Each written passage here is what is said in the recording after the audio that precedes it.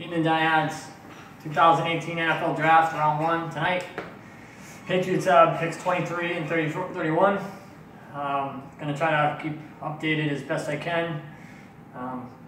Anybody has any questions or comments, they can just ask, and I'll get to it in timely manner as quick as I can about picks. I think right now, I looked at it a lot. I'd be perfectly happy if the Patriots trade out of 31 or 23 and acquire a 2019 first-round pick. I just think that this draft is crazy. It's so up and down, widespread. Guys picked from anywhere from top 10 to 50. I mean, I've never seen that before. And I think that the experts just don't know who's going to go where until they go. And I think that's a tough way to prognosticate and predict. But if they walk with a tackle at 23, like Colton Miller, McGlinchey from Notre Dame, or Tyrell Crosby from Oregon, I'd be perfectly happy with that. I don't think you're going to see them take two guys unless they really like two guys. I know they like Rashaan Evans a lot, and I know they like Jair Alexander. Those are two guys I mentioned in a post. If those guys are there at 23, they got decisions to make. I think they like Lorenzo Carter, but I think they're going to wait and try to get him tomorrow. Those are three guys I think they've targeted in some way, shape, or form. Now, need trumps that. Right now, they need an offensive tackle. And Colton Miller might trump those guys, particularly at 23, if they feel like they can't get him at 31. So you have to factor all these things in. There's so many moving parts. It's one of the most difficult things. That's why I think today should be a national holiday for football fans, because it's a big day. It's how you build your team.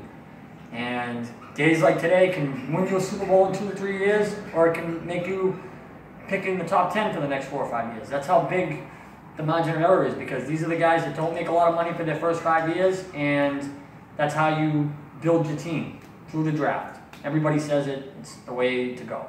So I'm going to go with my last prediction, and I'm going to say that the Patriots take Colton Miller at 23, offensive tackle, UCLA, 6'9", 309 pounds, big kid, projects a lot like Nate Solder, very athletic, pretty much can do a lot. And Solder was a tight end in college. This kid's been a lineman for 3 years. That's another thing to keep in mind. I think that they'd be perfectly happy if they get a guy like Nate Solder coming back, and especially that they don't have to pay him that much money because he's on the back end of the first round. And I know I've been saying I don't predict trades, but I'm going to predict that they trade out of 31 and they get a first-round pick in 2019.